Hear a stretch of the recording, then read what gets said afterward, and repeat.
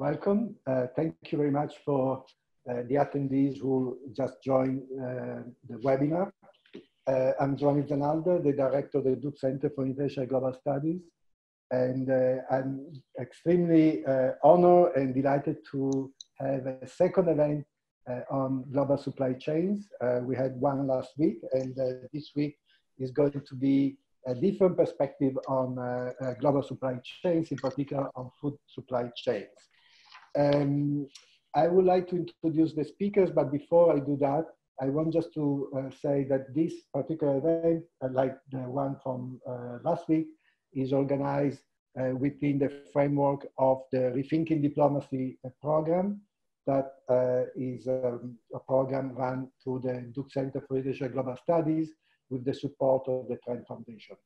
And of course, because as I mentioned last week, global supply chains are part of a very important world of negotiations, and they, of course, imply many different partners, countries, of course, logistics, or for us interested in diplomacy in the large sense of the word. This is an important time to reflect on trade, global supply chain, and all type of connections that can be established across the world. Today, the title of today's webinar is The Mechanics of the Food Supply During COVID-19, Mother Nature and Selective Resilience.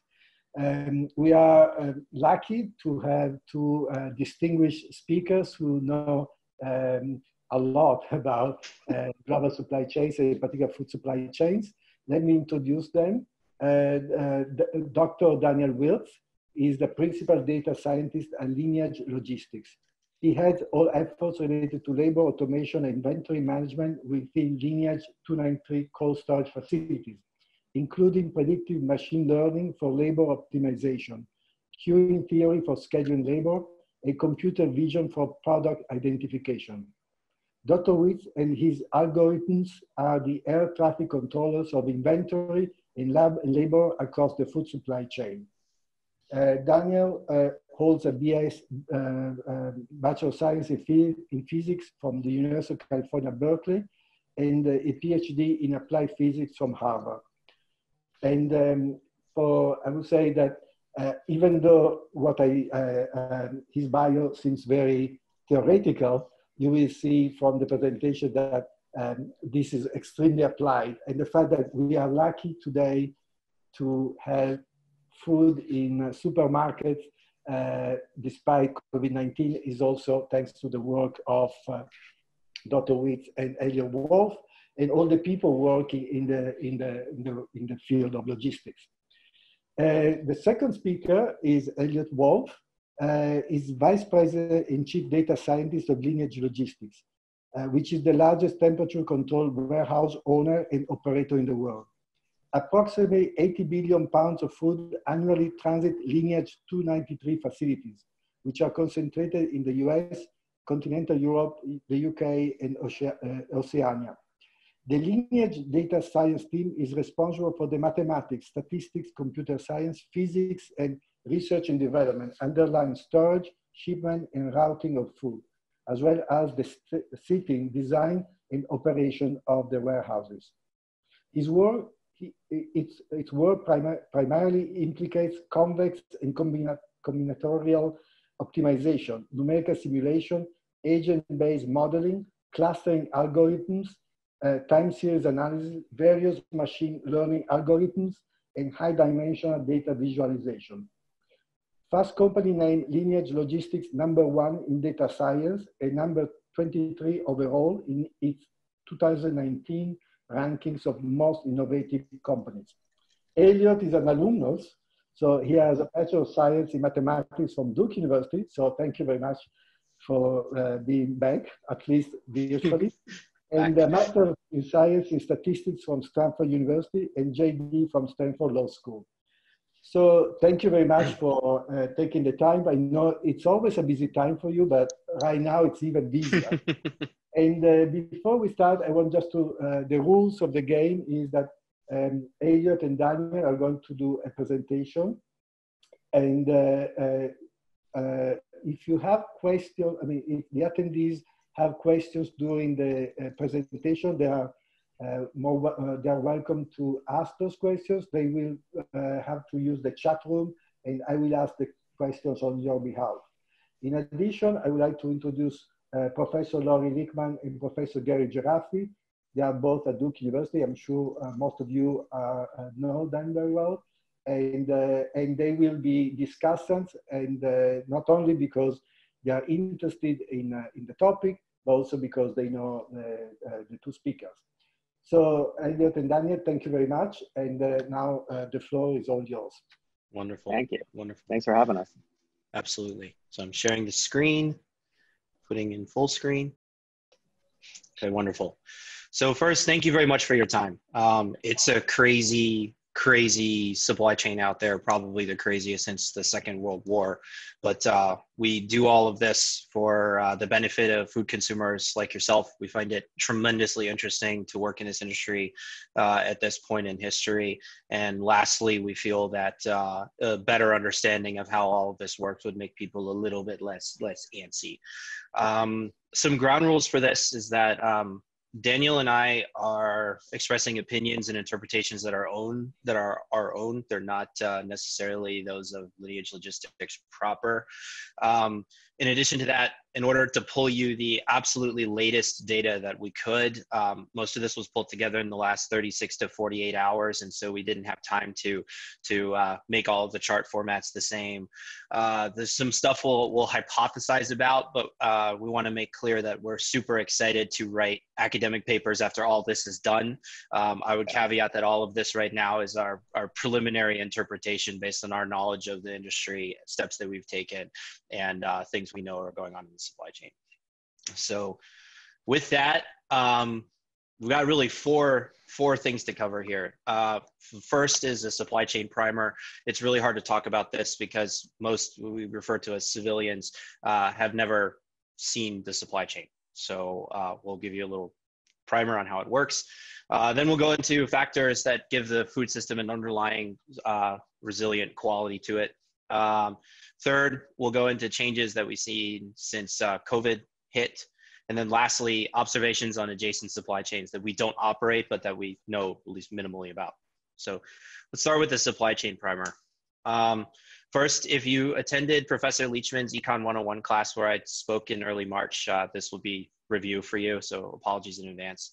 But this is our business, the giant frozen warehouse. Basically what they are is take Home Depot, triple its floor area, double its height, heavily insulate it, install a couple megawatts of industrial refrigeration, fill it with food, yeah, it's frozen. So inside the buildings, just warehouses. And temperature for us, the most predominant temperature zone is 0 Fahrenheit. So it's cold. And this is where the food lives. Now, Lineage is the largest owner-operator in the world. We have 293 facilities, and that number keeps growing and growing and growing. But particularly, we are the largest in the United States. We touch approximately 40% of the refrigerated and frozen cargo moved in the US, and so you've definitely eaten something out of our warehouses. The closest warehouses to Duke are in Statesville, North Carolina, and Tar Heel, North Carolina. Okay. You haven't heard of us, but you've definitely heard of our customers. So this is 10 tons of Sabra hummus sitting on a dock in Richmond, Virginia. For those of you in the South, you know and love Chick-fil-A. We do all the blast freezing and outbound handling for Chick-fil-A. And you can't forget the 55-gallon drum of honey barbecue sauce. By most recent estimates, we touch about 60% of US meat exports. This is a beef box at the Port of Oakland with the USDA export certificate. Most of our volume is via truck. We don't know who drew the Kim Kardashian truck, but it happened. There's a lot of food movements that happen inland via rail. These are refrigerated box cars at the Union Pacific Switchyard at the Port of Oakland. And then lastly, we do a lot of unloading and loading of container ships, for specifically the containers. This is a view from our facility at the Port of Norfolk, Virginia.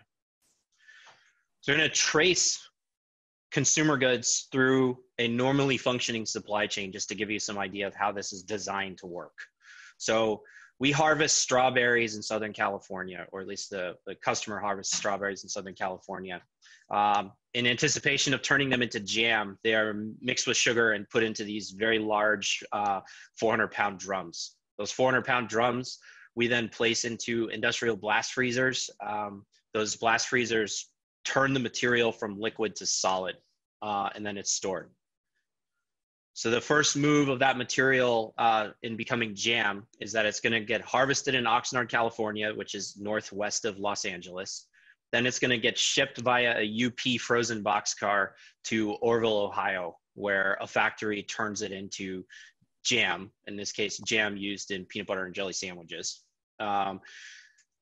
Those finished peanut butter and jelly sandwiches are then sent to one of 4 warehouses, all of which Lineage operates. For the Northeast, Allentown, Pennsylvania. For the Southeast, McDonough, Georgia, near Atlanta. For the middle US, it's going to go to Chicago. And then for the Western US, it goes to Southern California at the Inland Empire. Then from those 4 warehouses, the food travels to local distribution centers of retailers. So Harris Teeter is the predominant grocery store operating in North Carolina. It is a subsidiary of Kroger. Kroger runs a single warehouse in central North Carolina that feeds all of the Harris Teeters in the area. And so we're shipping to that, and then Kroger is handling the last mile distribution to the individual retailer. So that's your nominal journey through the supply chain.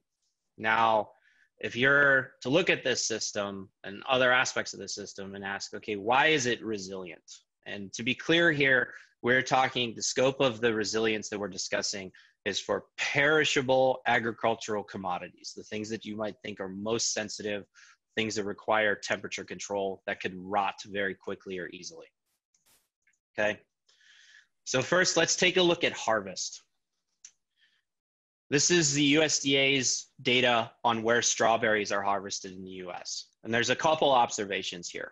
So first, there's a relatively small number of major strawberry growing areas, but they're in different regions.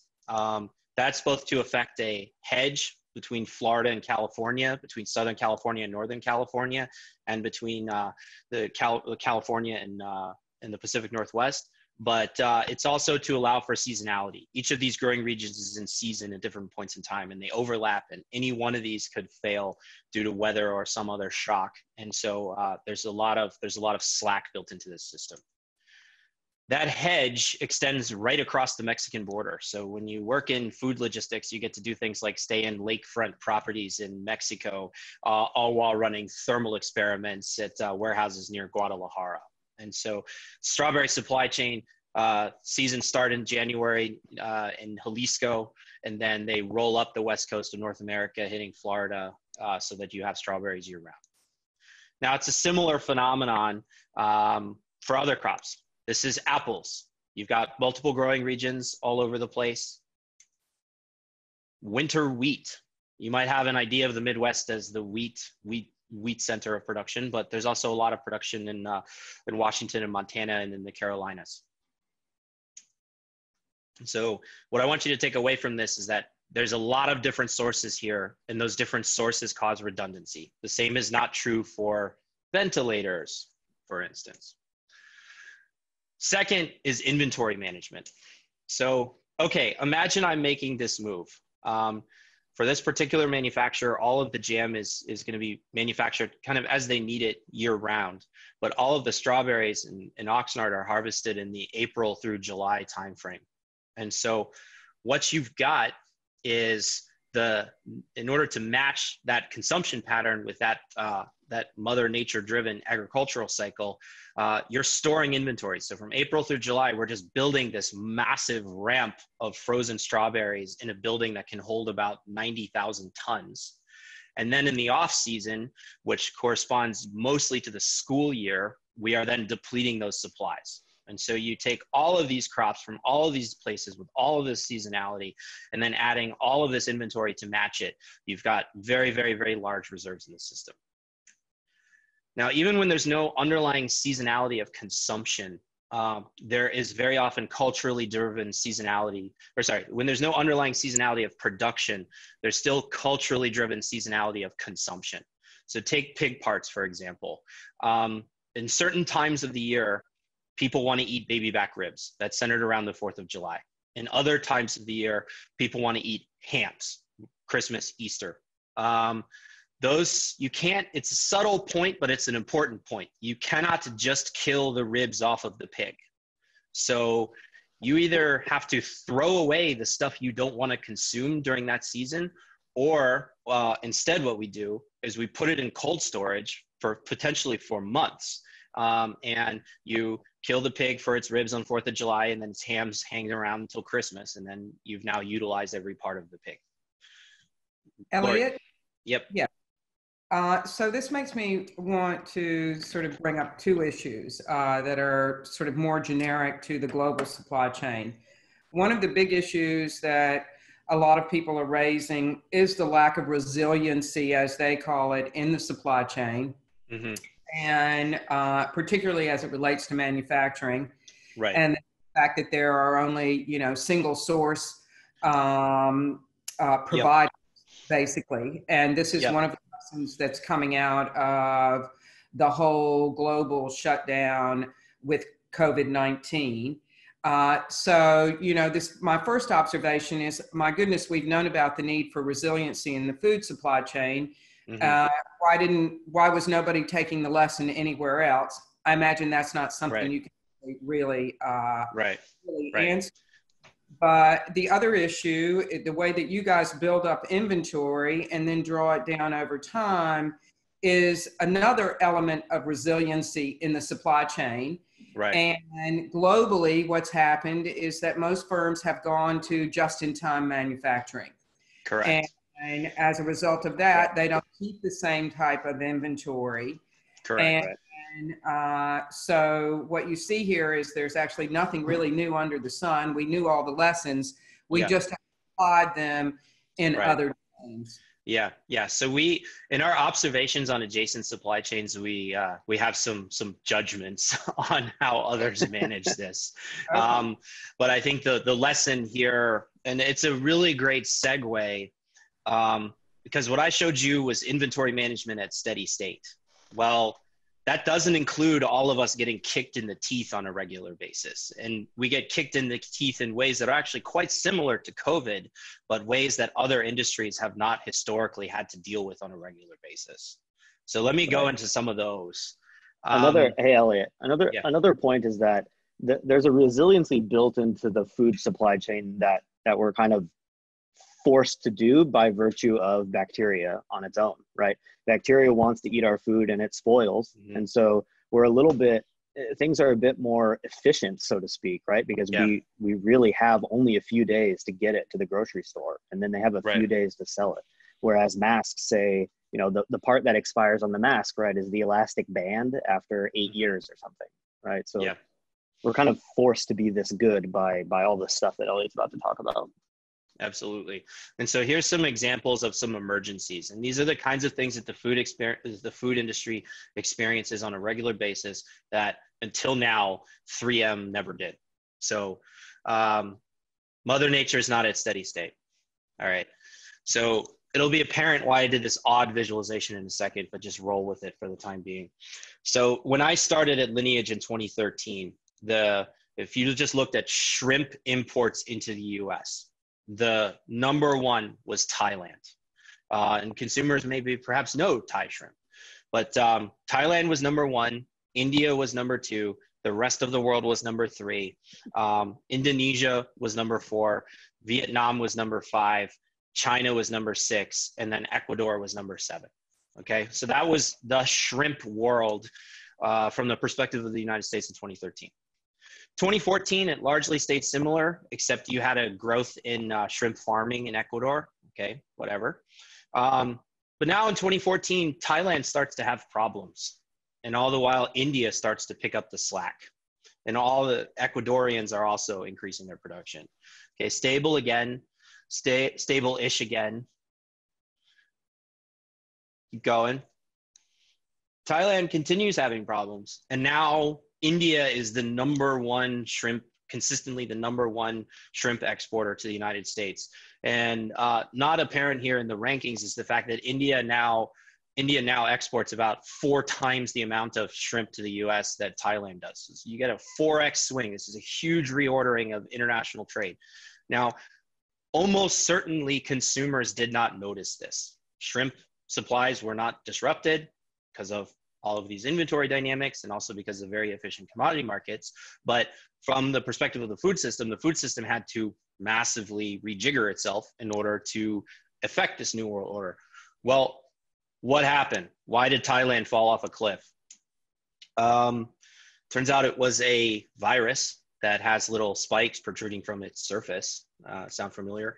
That virus in this case was called the yellowhead virus that makes the shrimp basically starve to death. But the point is, you have these massive biological phenomenon that suddenly disrupt the Mother Nature given seafood supply that we're depending on. And so global pandemic, we have had active discussions around global pandemics for years, and they frankly had nothing to do with human pandemics, but they had everything to do with animal pandemics.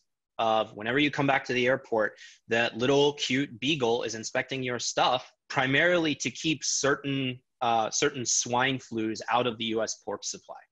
And it's the same thing with seafood. Now let's talk about this guy.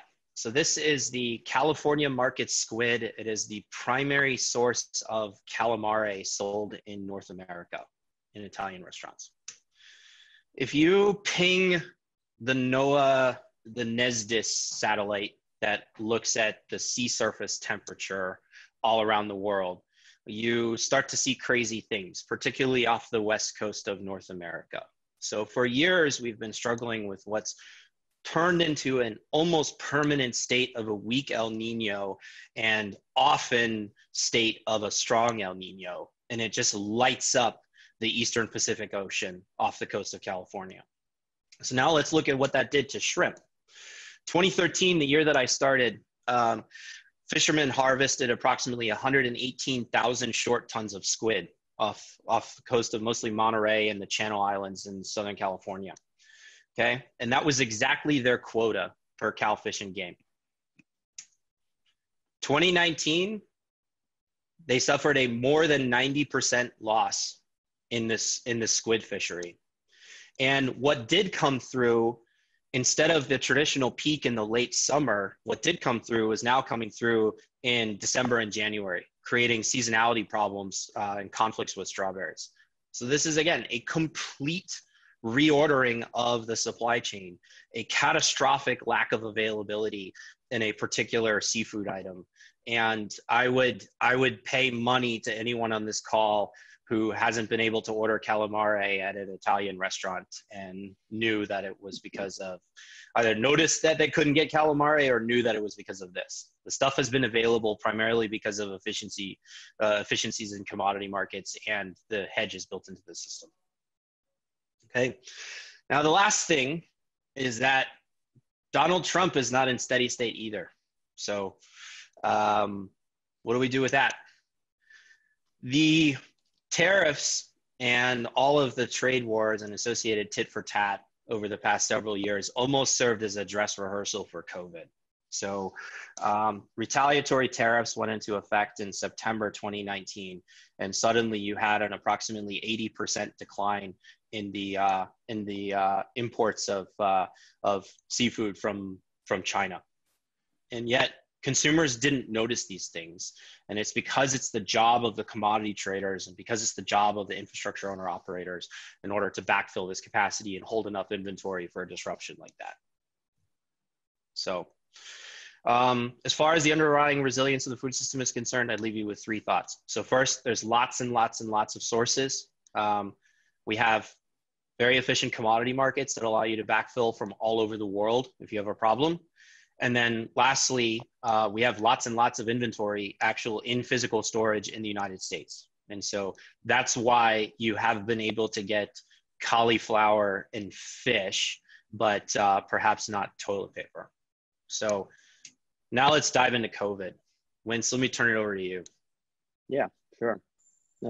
maybe a final point on the stuff you were just saying is Mother Nature provides a lot of random independent events that are one-offs almost, so to speak. And COVID for us has almost kind of just been another one of these. Here, Elliott, can you go next slide? Yeah. So everyone remembers the kind of, when we first got the stay-at-home order, everyone decides to go to the grocery store and stock up, right? So toilet paper, meat, vegetables, everything, non-perishables, perishables, just get everything, put it in your fridge and hunker down, right? So these are outbounds from our facilities, and you can just see this massive spike in demand, right? This is a facility closer to the East Coast, Northeast. Yeah. And compare that to a facility in California, which is kind of almost shrugged its shoulders and said, all right, yeah, I mean, I guess a little bit. Maybe this is some part due to Instacart having a larger presence, or there being more Costco's in Southern California, or just some version of collective chillness of not needing to panic buy from California. Who knows? But this distribution center, I mean, you see a slight uptick and then a small downtick, of course, which this kind of makes some sense, right? If everyone's panic buying extra food, they're not necessarily consuming more food, right? We're not all 10 or 15 or 20 pounds heavier than we were in March, just by virtue of panic buying. So you should see the associated dip, right? Like their food consumption is relatively flat, but there's quote unquote fake demand. Elliott, can you go next slide? Yeah. Sorry, my computer. Yeah. So this is an interesting plot here. So again, outbound movements, and you can see the uptick in March from COVID, but you can also see the huge uptick in November for Thanksgiving, and then the associated drop, and then another big uptick for Christmas and the associated drop. And if you kind of draw a horizontal line from the peak in March all the way over, you see that this demand spike at our biggest facilities was just kind of a small Thanksgiving in terms of how much product we need to ship out. So this kind of the quote unquote panic buying was almost less than a Thanksgiving, so to speak, which I find kind of interesting because it's been in the news everywhere, right? Stores are out of toilet paper. There's people hoarding stuff left and right. And it's kind of fascinating. This is an interesting thing. So when people are panic buying or going to the grocery stores to stock up, it might not always be the same item or SKU mix as they're used to. So what we looked at here is what products are coming into our facilities from production. Yeah. So it's kind of important to remember there's vaguely 4 steps in the food supply chain. There's production, then the product comes to us, Lineage facilities, and then there's some grocery store distribution center. Think of a Costco's Costco, and then the grocery store. And so these are coming to us straight from the producers. And you've probably seen in the news that the meat packing industry is getting hit pretty hard by COVID, right? People are working close together at those facilities. And that obviously increases the transmission rate, and we've seen that a ton in our data, right? There's far fewer meat products coming into the facilities, and an interesting point is that the volume is relatively the same, right? So the SKU mix is changing, right? But the meat is down. So it's kind of it kind of harkens back to this. The calories consumed are relatively constant. Maybe the SKU mix will change. You know, if the meat producers are say putting less in the stores, marginally less in the stores, then people are buying more bread, more flour, more vegetables, more fruit. And then that makes its way back up to the supply chain. And they're like, oh, well, we need to send more fruit and vegetables to grocery store number 5. Okay. Yeah, Lori. Yeah. Okay. So, what we're reading in the popular press is that a lot of fresh fruits and vegetables, think strawberries, lettuce, those sorts of things, farmers are not even bothering to harvest because they say they can't cover the cost of the labor to ship it and to pack it. Okay, now I assumed that that was a function of the fact that in facilities like yours, you were not moving stuff out, because clearly you can freeze strawberries and inventory them. Okay, not the same for lettuce, but you're not showing anything like that occurring here. So what is the problem? So let me try this, Daniel. So first, this is going to be a very subtle point, but the breed of strawberry, the genetic breed of strawberry for fresh consumption is actually different than the one for frozen in processing. Okay. And so a lot of these things aren't totally substitutable where you can just completely freeze them. The other thing is that, yes, there are lots of farmers, and we'll get into why, who have had to plow into the fields for one reason or another. But there's also lots of farmers who have the supply chain and the connections and the storage capacity reserved with us to send us more than normal. And so Daniel and I were talking about Jamba Juice today. Jamba Juice, no one's drinking Jamba Juice, but the IQF, the frozen strawberry producers for Jamba Juice, are trying to stockpile every cubic foot of space that they can so that they don't have to throw it away. Because of the seasonality of the growing period, right? Like this is the hot period. They're only going to get strawberries during now. So right. And there's also El Nino in here too, which was that a lot of the growing seasons for fruit got disrupted last year because of the weather in the Western US. And so the comparison is not only COVID. It's March, April 19 versus March, April 20. Right.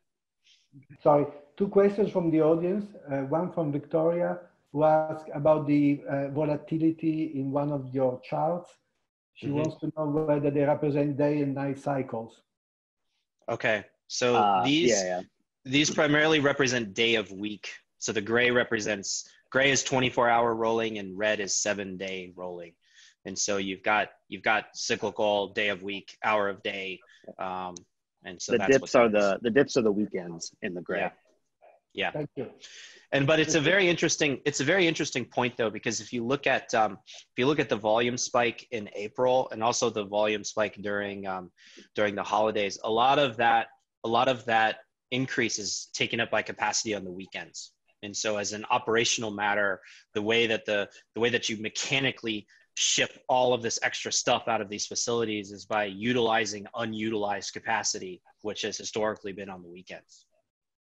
Yeah. Then the second question is about how about difference in supply chains that serve restaurants versus grocery? Seems like there has been a big dislocation in restaurant demand. Is that inventory on hold or is getting redirected to supermarkets? So perfect timing. Let us keep going and we'll answer that. We'll address that within 30 seconds. Two or three slides. Yeah. Great question. Yeah, I think maybe to Lori's earlier point of it's really hard to disaggregate random events that are happening, random spike events that are happening to us, right? COVID is happening at the same time that we're coming off or in the middle of an El Nino, right? And that's why that the inbound quantity of nuts is so low, is because the harvest, we've basically been in an El Nino since late 2018. So 2019 growing season kind of makes it through, and then that weather from the Pacific makes its way all the way over to the Southeast where all the peanut farmers are, and then they get hit hard, and all of a sudden there's a 20% relative decrease in nuts coming to our facilities. So it's hard to disaggregate this stuff. So we just have to kind of tell a story and do the best we can. Yeah. This is the outbound product mix changes. So subtle difference. There's inbound is coming straight from production, and outbound is what's being ordered by the grocery stores. So, there's some food conservation law here of eventually those efficient supply chain hypotheses, eventually those should become the same over time. But at least temporally, they don't always overlap. And the story is kind of the same. Yeah, the meat packers are relatively struggling, and fruits and vegetables are just kind of, they're coming in, they're going out relatively unfazed, which honestly I would find I found surprising at the beginning of the panic buying COVID period. You'd expect the fruits and vegetables to be the things that ran out at the store, but that supply chain is just kind of functioning, right? What's out is baking powder and flour and pasta and rice and beans. I mean, it makes some sense, right? They're non-perishable, but I just found that surprising. So next slide. There we go. This plot here is kind of near and dear to Elliott and I. This is something that we specifically worked on at some of our facilities, where there's a huge demand shock in late March, and grocery stores are emptying out and everyone wants to buy everything on the shelf. And there's labor issues as well, right? Of what if we get some COVID cases at some of our facilities? You know, what should we do? Do we have an obligation to deliver food to the public at the safety of employees, right? It's not a trivial question. It's hard, right? So the solution we kind of came to is we talk to our customers and talk to our customers' customers. So the producers and the grocery stores, and we adopt this policy of calories out. So what they want to try and do is order half of a pallet of food to the grocery store because they don't need a full pallet of food. And we've kind of told them, no, you know, you need to round up, right? Get calories out the door, push food all the way down the supply chain. And you can see in this plot here, the average cases per order, you know, hovered around whatever, 48 or 50, and then it jumped all the way up close to 60. And this is people rounding up and saying, just give us products, send us whatever you got, which I think is resilient and inspiring and fantastic, right? This is a supply chain that has 4 or 5 different companies in it, but they're finding efficiency, just getting people on the phone and rounding up orders. It was kind of a crazy week, but it was fun. Yeah, that was a crazy week. Yeah, I mean, you have to get like 4 stakeholders on the phone, and it was kind of crazy. This plot here is the performance of an algorithm that we have that predicts how long pallets will stay in the warehouse. So this is a machine learning algorithm. You tell it about a pallet of food, and it'll tell you how long it's going to stay in the warehouse: 10 days, 90 days, 8 days, et cetera, et cetera. And this is showing the mean error in days that we saw in this algorithm. So updated the algorithm towards the beginning of the year, reaches some steady state where it's stable. And then the COVID-19 thing has happened as we get into April, and the algorithm the error is just skyrocketing because this is such an unforeseen event of what's going on. This is behaving nothing like the previous 3 or 4 or 5 Aprils that we've had. And so the error is just greater. So these are just, we use this algorithm to know where to put product in the warehouse. So the better that this algorithm does, the more efficient our labor is. So these kind of supply chain shocks that we feel, you know, on the demand side at the grocery store have implications for the efficiency of our labor in the warehouse. And so you can see how these shocks kind of introduce inefficiencies throughout the supply chain. Yep. And there's a reflection of that. Some stores have started to see Thanksgiving turkeys out for consumer distribution because, like, there are certain localized poultry shortages and everyone's at home. So if you've got a big family to feed, a Thanksgiving turkey is really not a bad thing to do it with. And on top of that, these were in inventory. That build started after Thanksgiving 2019 in anticipation of Thanksgiving 2020. So the stuff was available. Why not? And so here it is. But that was not in the historical record. And so that's one of the things running through our algorithms haywire. This thing's expecting the turkeys to stay till November. And now all of a sudden they're getting shipped out, right? Right. So I believe it was Victoria who asked about the restaurant supply chains. So Wintz, you want to take this or should I? We'll do it together. Yeah, so this on the left is a 10-pound bag of flour, and on the right is a 50-pound bag of flour, right? And there's, as Elliott explains it, you know, there's huge economies of scale for flour, right? On the right is what you could expect to give to a baker or a restaurant that, say, bakes its own bread. And on the left is something that you'd buy for yourself and it would last a long time. And I would say the restaurant industry probably goes through way, way, way more flour than for personal consumption. And how can you get your 50-pound bag into your 10-pound bag, right? Because the restaurants are all relatively closed down. So are you going to scoop it? Like what's going to happen? So it's almost like the supply is there, but it's not the supply that people want, right? It's kind of an interesting concept of like, it has to be, are you going to buy a 50-pound bag of flour? I mean, maybe, right? And this says nothing of the vast majority of flour in the United States is transported by railroad train car, which is an unfathomable volume, right? So how can you get it into, those bite-sized packages, right? This is kind of the plot that shows the fall off of the service and restaurant industry, right? The cases that they order are bigger. They buy in more bulk, just full stop, right?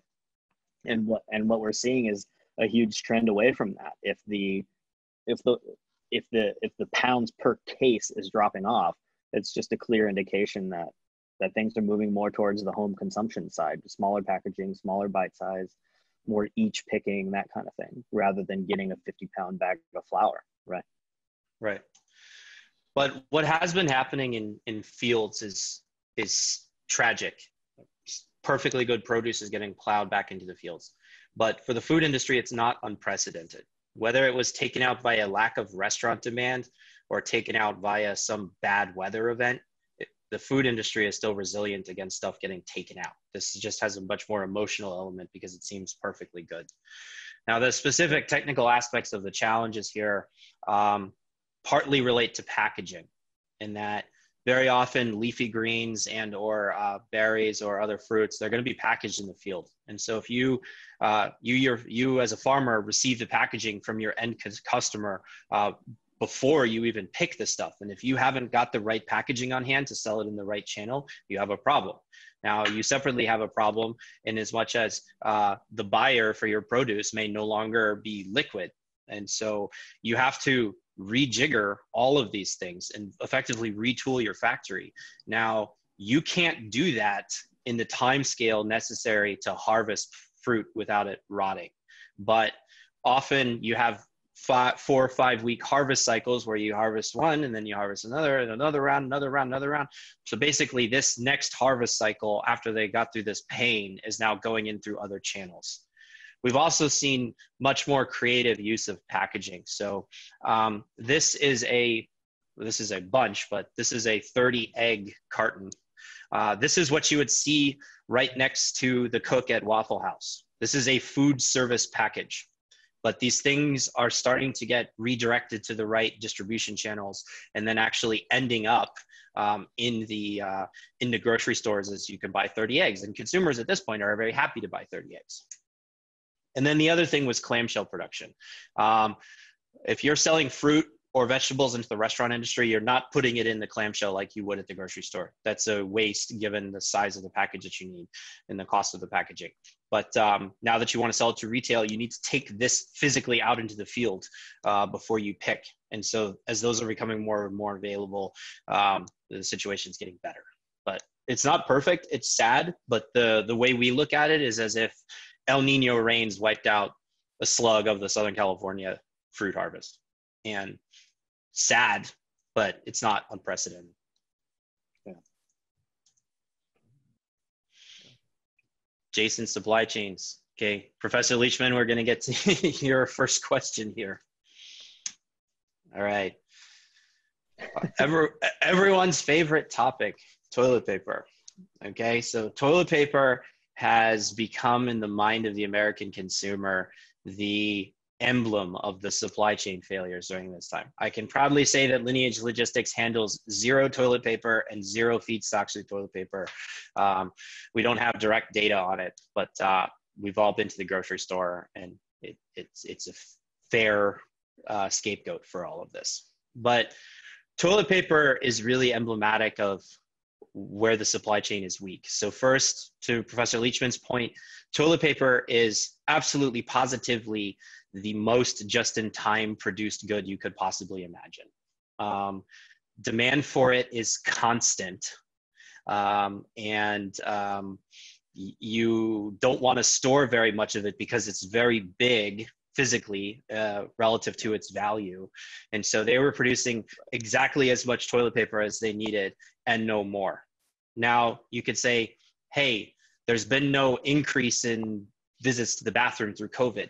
Yes, that is true, but there has been a channel shift, just like the food service versus the retail, whereby more trips to the bathroom are now occurring at home compared to the Duke University campus or Daniel in my office in San Francisco.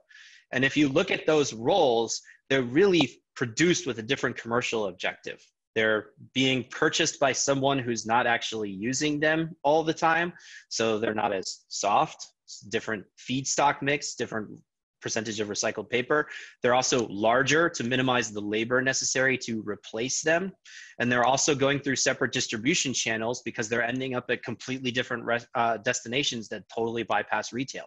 And so the relevant market for toilet paper is not toilet paper in aggregate, it's toilet paper for the retail market. And that's really what's fallen off. And so stuff like this is getting redirected. A lot of it's actually going through e-commerce. Where Georgia Pacific is now like injecting it into the supply chain that way. But it's emblematic of the just-in-time struggles. And it's hard. This is one of the first slides I showed you all on what an actual retail distribution supply chain looks like. This all had to be set up. You have to arrange the carriers. You have to have the warehousing space. You need all of these contracts in place in order to affect this distribution. And this particular one has been refined over decades. And so to just say all of a sudden, Georgia Pacific, the main producer of office toilet paper, has to completely retool its factory and completely upend its distribution channels, that's a really tall order in the span of weeks. Now, the unfortunate part of this is they and us in the food industry would have benefited from some warning on all of this. I mean, I stood in front of Professor Leachman's class in early March and only talked about COVID impacts on the international supply chain. I myself did not anticipate it would have this big of an impact on the domestic supply chain. But to the extent the federal government knew about it in January and February, that information would have been helpful to start setting all of this up in anticipation of that. But instead, it just hit the entire supply chain, and the folks who had a lot of inventory could weather it, and the folks that didn't were kind of screwed. Professor? So this makes me think about the fact that when you talk about, a lot of it is packaging issue, and essentially having to reorganize your production facility to change the nature of the packing. Mm-hmm. And when you think about that as an option to the firm, it's really not an option to the firm, mm-hmm. because, unless you perceive this to be the permanent new future. Right, great point. Because there are huge costs associated with that. Yeah. And how do you flip back and forth? Right.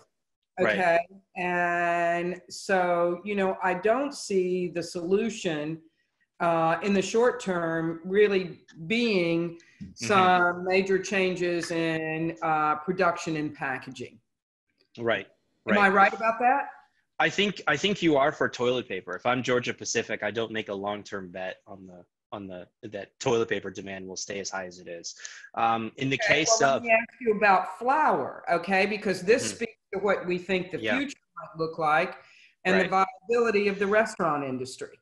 Right. Well, so 50-pound bags of flour are interesting because they are theoretically possible to handle. But now you have a problem with the retail store shelf, where if you go look at the Harris Teeter shelf for flour, it's not really set up for a 50-pound bag, but Costco is. And so those big box retailers have been able to take that and just run with it. And so I think it's more a question of whether I mean, a possible bridge to this gap is if the retailers actually rejigger their shelves in order to absorb these large packages. And I frankly think that they would benefit from that because it's just much less drama. It's much less checkout time. If you really want 50 pounds of flour, it's more efficient to do it all in one go than 5 times 10. But the other thing though about retooling is the farms like toilet paper, yes. Flour, yes. You're talking about a mechanized production line where you need to rejigger all this stuff. For berries, all you're talking about in difference is just changing the package that you bring out into the field. And so because there's still a lot of manual labor attached to that, the retooling is not a literal retooling. You still have the distribution channel problems, but you don't have the, how do I rejigger this factory to use a different size bag? All right, cool. A question, Daniel and Elliott. A couple of questions. Could you hear me? Yes. Yeah. So one is from Connell. I read that meat exports to China fell off dramatically because of the pandemic. Is any of this being redirected to the US market? So this is a little bit complicated. So meat itself is not, there's multiple types. There's pork, there's poultry. The funniest part of this whole thing, and I shared this with Lori's class, was that Chinese state-owned entities seem to be sending smoke signals to the Port of Oakland to continue the pork exports. And the inland supply disruptions in China were not total. It was only 10% could get through. And the things that they prioritized were actually pork.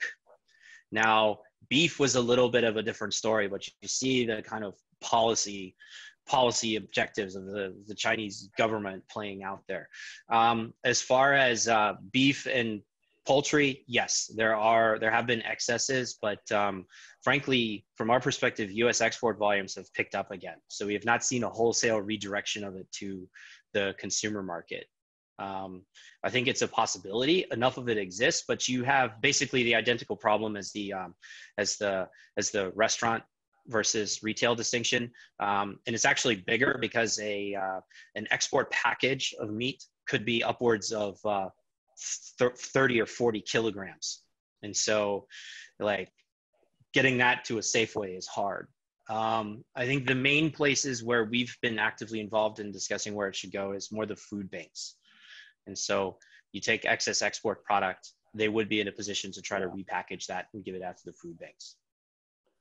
Another question is labor capacity in warehouses itself affected, and what are the downstream impacts of that? At least for us, like it's almost fortunate in a way.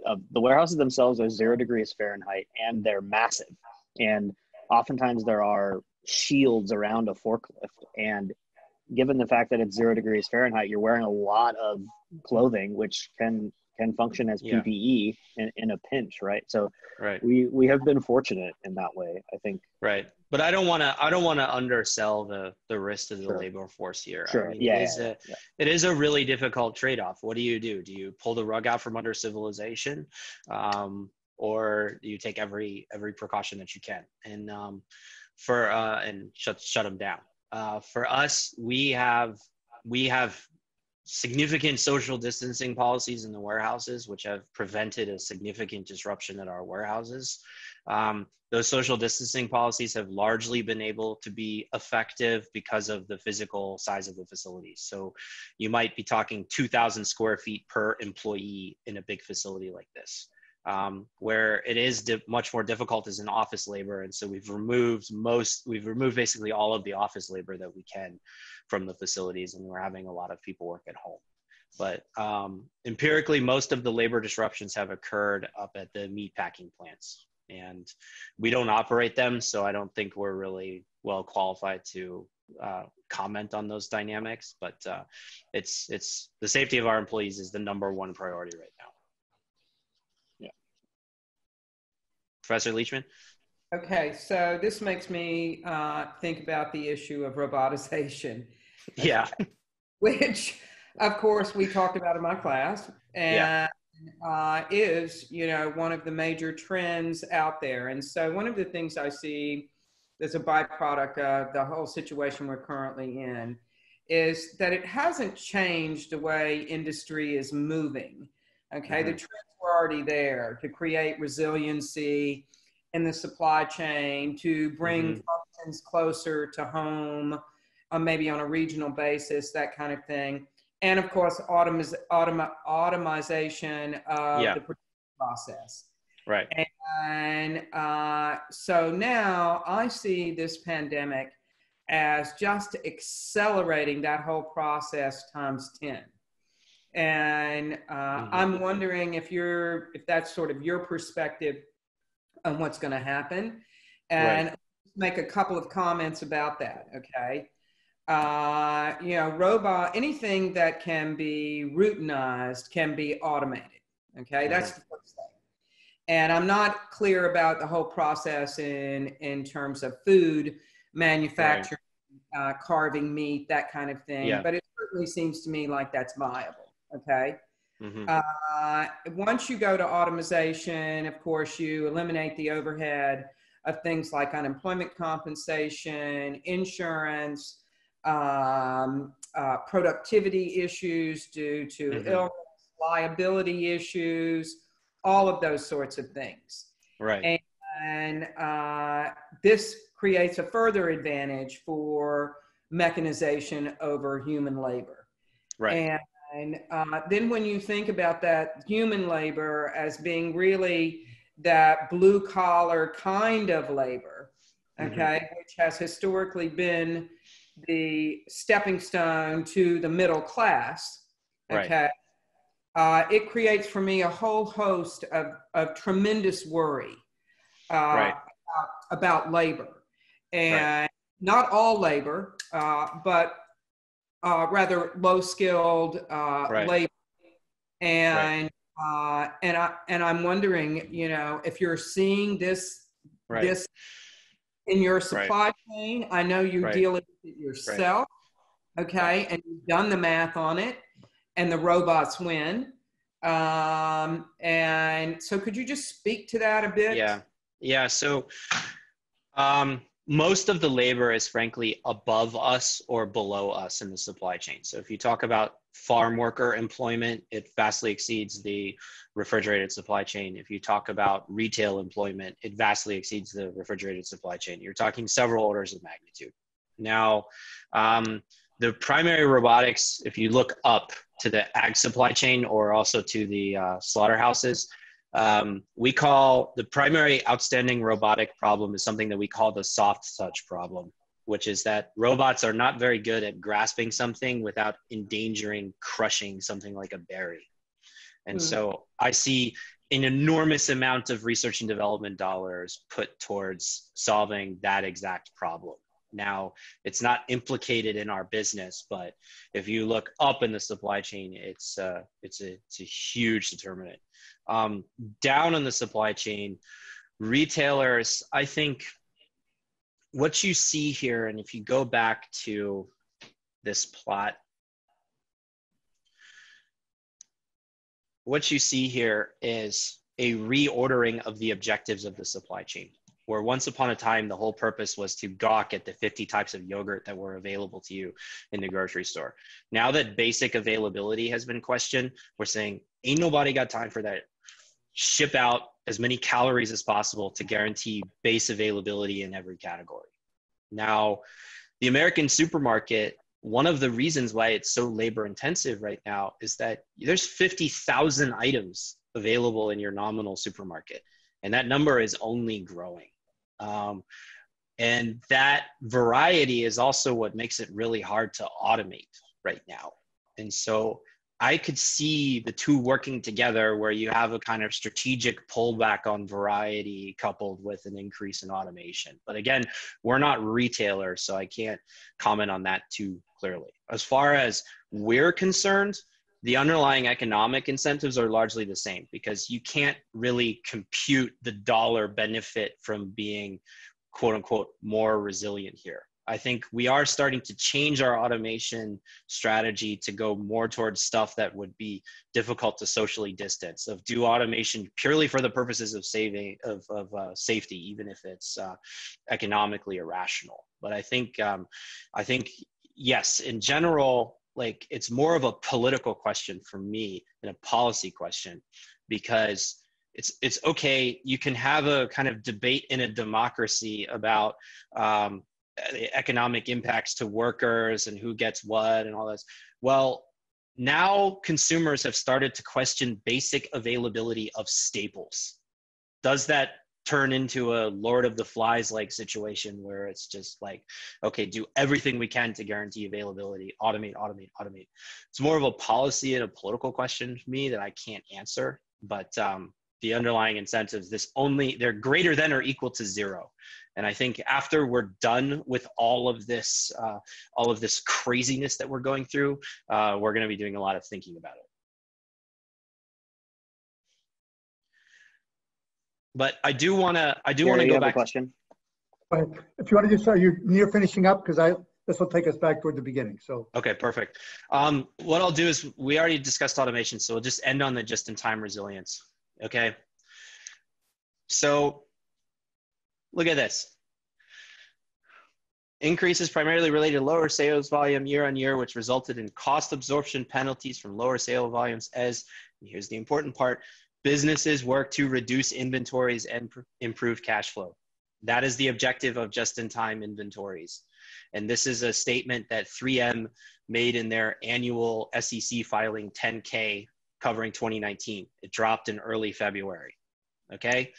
Here you've got 3M, the primary manufacturer in the world of personal protective equipment, talking about taking intentional steps designed to shore up their balance sheet and free up cash by reducing inventories and to improve cash flow. I mean, that's pretty amazing. And everyone liked it too, right? I mean, they put that in their 10K to increase confidence in their product and how they run the company. Right. That's what your activist hedge fund wants you to do, is free up cash and inventory so that they can return it to shareholders. It kind of brings up this question to me of, the statistics of rare events is difficult. And it's almost kind of clear that these the resiliency is a way to deal with these rare events, and doing that expected value calculation for your supply chain. It appears that a lot of companies haven't done that all the way, right? Mm-hmm. Yeah. And I'm proud of the fact that of all of the supply chains implicated in this, whether personal protective equipment, medical devices, pharmaceutical, dry food, the only one that really didn't fall down was perishable food. Carrots are available. Meat is still broadly available. I wish I could claim, I think on some part of it, you can claim a moral fortitude in as much as, hey, we respect Mother Nature. But in reality, we've been trained. The system has trained us to not rely on the availability of this stuff. And the system has trained us, and history has trained us. The history of humanity is in very large measure the history of agricultural disruptions. And so the system is dealing with things that now the rest of the economy is shocked to learn are a factor. And so that's gotta change everyone else's outlook on all of this. I hope it does, because the fact that the US ran out of masks is really frightening. And I'm proud that we didn't run out of broccoli. But if we had to choose between a selective disruption and a food commodity and masks, I would have traded our better planning for the masks. So, but with that, I think we already covered robotics. So I'll just go back to the outline. Question? Great, yeah. So fantastic presentation, guys. You covered so much ground, and I'm glad you ended with 3M. I have a question that actually would link the 3M case with the meat plant cases, and it involves inventories, which you talked a lot about, but it also involves a factor you didn't mention, which was legal liabilities. So in the 3M case with the N95 masks, I initially thought a lot of the problems of the shortages had to do with inventory problems, and the fact that 3M had its supply chain partly in China, some in the US and in other countries, and there wasn't enough inventory. But when I was reading about the debate going on between Trump and 3M, it turned out that 3M said an equally, if not bigger problem for them was the legal liability problem about the masks. And that was that there was two types of N95 masks they make. One is for industrial use and the other is for medical use. Industrial use is about 80%, medical 20%. And their concern on the legal liability side was, unless the government was able to issue the industry as a whole a waiver that industrial masks that would be repurposed for medical use because of this emergency would not have liability. The industry was not willing, and 3M was not willing to repurpose those masks. And it took about 3 weeks for the Trump administration to finally agree to give a waiver. And it's been an industry issue for years. But but the same thing might apply, it seems to me, to the current meat plant problem. So yesterday, Trump announces that the meat plants have to stay open in the pandemic, even though they've got these incredible outbreaks of the COVID crisis among their workers. So the question for you guys is, you mentioned how inventory for things like turkeys is something that can actually last a whole year round. What would happen if, in the case of these meat plants, the workers say we cannot come into work because of the health problems? Is there enough inventory in the system, or switching between different types of meat products to allow those plants to close down? It seems like Trump and even some of the companies are saying, our job is to feed the population, and because that's a higher order or equally high order priority to the health issues, we've got to open. But there's obviously so it seems, again, inventory and liability issues come together in both cases. So as far as, is there enough inventory? On the advice of counsel, I invoke my Fifth Amendment privilege. I mean, this is a really hard one because these are our customers. The whole supply chain is trying to be helpful right now, and the CEOs of these major meat packers are saying things, and I'm not in a position to suicide bomb them, but there is a lot of inventory of certain items. So hams, like these seasonal affected things like hams, ribs, all of that is there. So let me jump in here, okay? And I'll say something that Elliott won't. The inventory is sufficient for months for food product, okay? It's not a matter of days, it's not a matter of weeks, okay? It's months. And so let's start with that. And the way that this was sold at the federal level was that the inventory was something less than 1 month for food product, okay? Secondly, I want to make the observation that, the discussion of black swan events, we should all now know that there are no black swan events, okay? That they are not one-offs, that these things happen. The particulars of how they manifest are always surprising, but the fact that they do manifest, that there are disruptions, there are permutations to the process, there are weather-related things you can't anticipate, that's here to stay. And in fact, it's going to only become more prevalent as we move into the future, okay? And so every manager, every CEO should be rethinking exactly how they manage their production, their inventory, their supply, with that in mind. And if they aren't good managers, okay? And then thirdly, let me say that one of the things that is happening parallel to the current situation is that we have had a huge concentration in industry.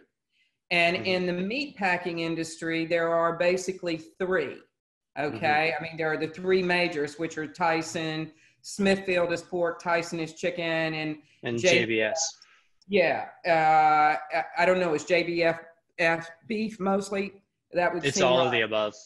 Okay, So what you've had in that industry is this massive concentration on the production side. And that's happening across the US in all industry, okay? It's happening in the financial sector, it's happening in the retail sector, it's happening in the digital community, everywhere. And everyone should be concerned about that, okay? Because that tilts the balance of power to business.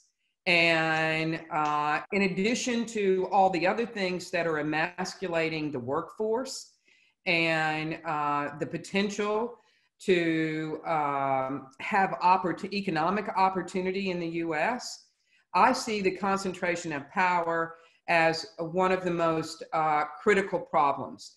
It also leads to capture of government, and this in the food supply chain is the perfect example. Yeah. That's the end of my soapbox. No, I think I'm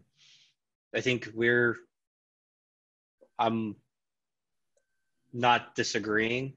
I think we're limited in what we want to say at this point in time. I get that. Where our job is to help our customers however we can, and we're trying to do just that in this emergency. Questions from the audience. There are several. I would like to say one is about what you have been learning throughout your job and food supply chain, managing supply food chains could help to achieve the zero hunger objective of the global agenda 2030 for sustainable development. The zero what objective? Hunger. I'm not sure I understand. Hunger. Sorry. Like zero hunger. Yeah. So all of what we've covered here covers availability. Does the food exist, and is it available? I think I'm not an expert on how societies allocate entitlement, but what I can tell you is, from our perspective, no one on planet Earth should be hungry. There's enough food in existence to guarantee that. Yeah. As far as who has money to buy it, I wish I had an answer to that. And I also think that, I mean, it's ironic and unfortunate in a way, fortunate in a way, that like the timing of this was such that we were about to go into the North American and European and Asian harvest seasons. And so all of that stuff was ready to go. It's winter in the Southern Hemisphere right now. And so you now have questions over what happens to agricultural supplies in the global South. I can't answer that. The only place in the Southern Hemisphere where we do business is Australia and New Zealand, but it's definitely worth considering. Yeah, it's a big push that we have at Lineage too, as well, is we have a big partnership with Feeding America, and trying to use our knowledge to help increase the efficiency of other supply chains, be it for our customers or for charity and charitable organizations, is a big push we're trying to do. Because, I mean, as the question kind of implies, like we know a lot about the food supply chain just by virtue of living it, and then we want to share that help for sure. Right. But this, though, is the same reordering that the supply chain for the commercial supply chain has had to go through will have to happen on the NGO side as well. And we've seen that with Feeding America, where they have selective shortages of certain things. Their distribution channels have completely changed. Plus you have extreme availability of stuff that's not moving, like food service packages. And so they've had to go redesign all of this as well. And so it's almost turned every hunger related NGO into supply chain engineers as they try to re-engineer their own supply chains. Right. And we were pretty well equipped to do that. We have a 13-person data science team and a large organization and data available to us. But for the others, I think it's a harder challenge. Sorry, Professor Leachman. Yeah, I'm sure you're aware of this, but most of the international organizations are forecasting major famine across the globe next year. And are you involved in that in any way and thinking about that in any way? Does it change the way you do business?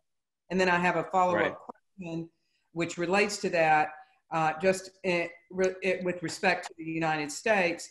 I would suspect, but I want you to address it, that there are real regional differences. Like when you showed that warehouse graph in California versus the East Coast, that there are some real regional differences you're seeing in terms of how the supply chain is affected.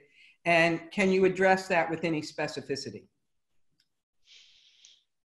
Okay, so first, as far as international efforts, I mean, our single objective through this was to guarantee storage capacity for the system. That's our core business. And for these perishable commodities, if they don't have cold storage to go to, if they can't be consumed for one reason or another, if they don't have cold storage capacity, it's going to rot. And so our hope is that by guaranteeing that supply availability, you'll ultimately have a glut, and a lot of it will end up elsewhere. You talk about the history of American agriculture. U.S. wheat excesses have saved famines in Russia and all over the place. But as far as what the federal government then proceeds to do with those supplies, or whether we get hooked up with the right NGOs, I think it's more of a coordination problem than anything else. The supplies are there, and I do think there's a huge opportunity for the U.S. to perhaps improve its image among the world stage by being that source of food for the world. We are still the. Can I just make a comment, Elliott? Yeah. I mean, this is what Amartya Sen won a Nobel Prize for, right? Yeah. About famine in India, that, you know, famine is not an issue of not enough. It is an issue of distribution. And so this is, in my view, why what you're doing is so meaningful and interesting. So I just want to say that. Oh, appreciate that.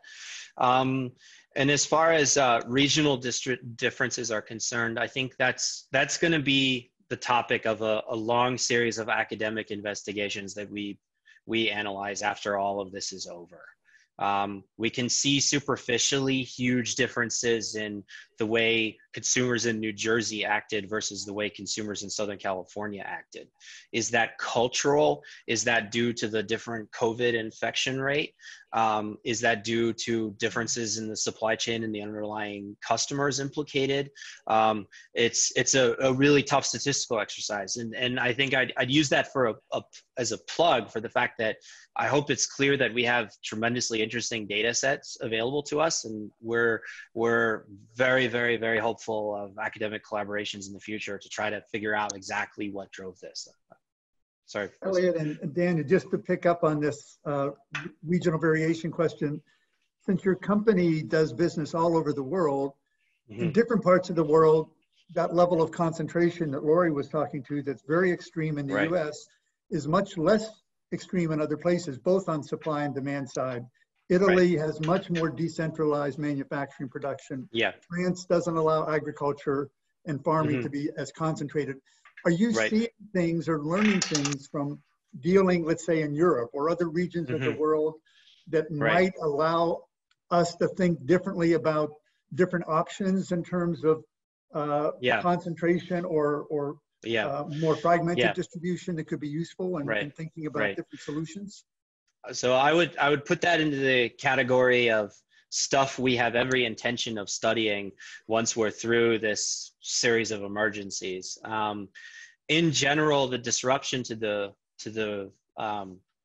the restaurant sector has been more pronounced in Europe. So I think culturally, especially in certain parts of the continent in the UK, people seem to eat more at restaurants than they did in North America. At least more of their calories came. You talk about like English pub culture and what's the norm to live in London.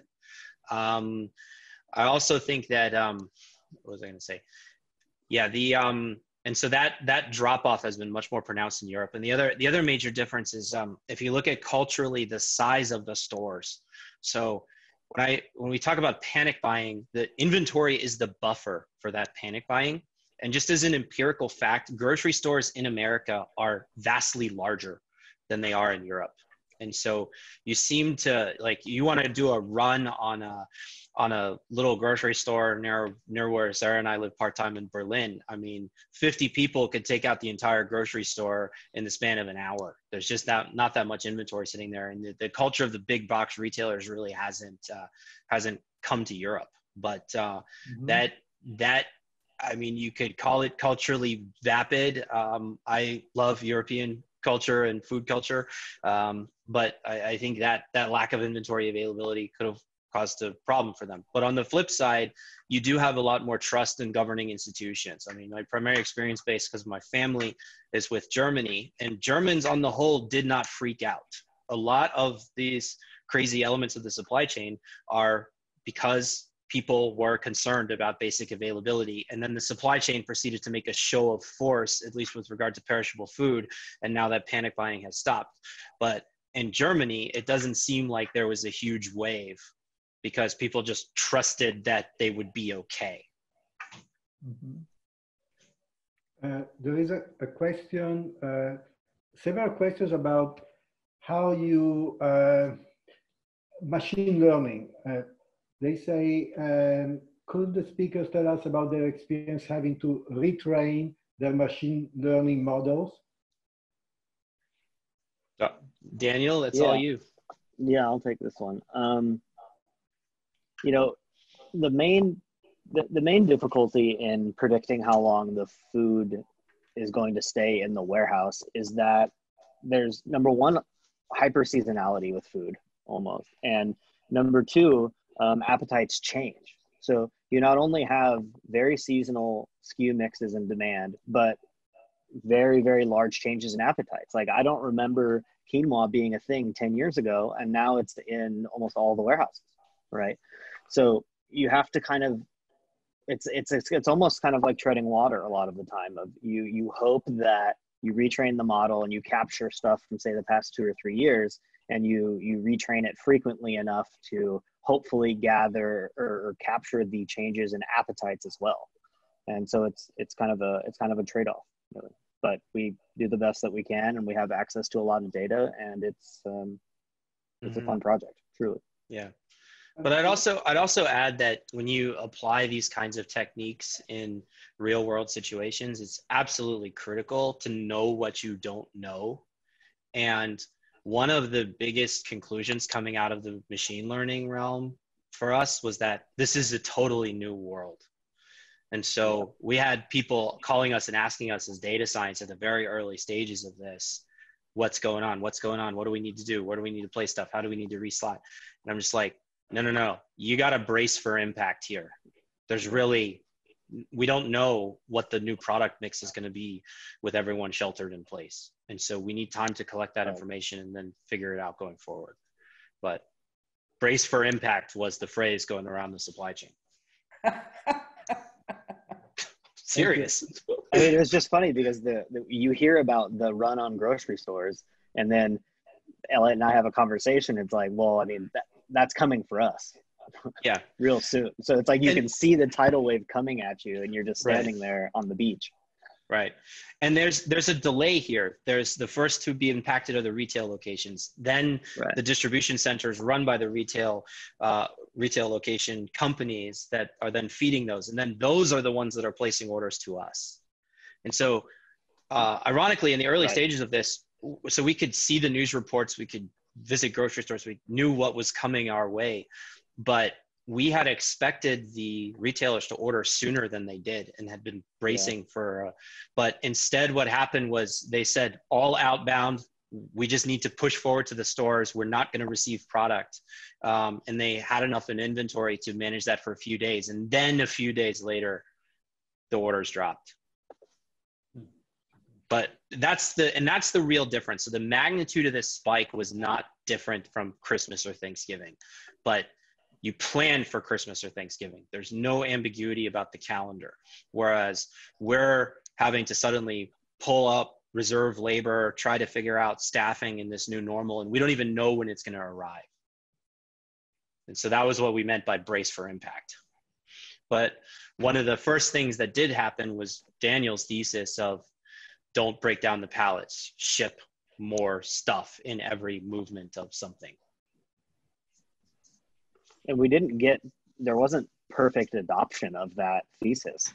You know, the grocery stores still want only their perfect normal orders of yogurt. And it's like, well, you're out. I've seen the store, you're out. Just take the yogurt, right? As Elliott said earlier, when basic availability is in question and I just want, chicken, it doesn't have to be boneless, skinless, right? Just give me the chicken. I'll cook it myself or something, right? And so you could kind of see this bulking up of some of these things, right?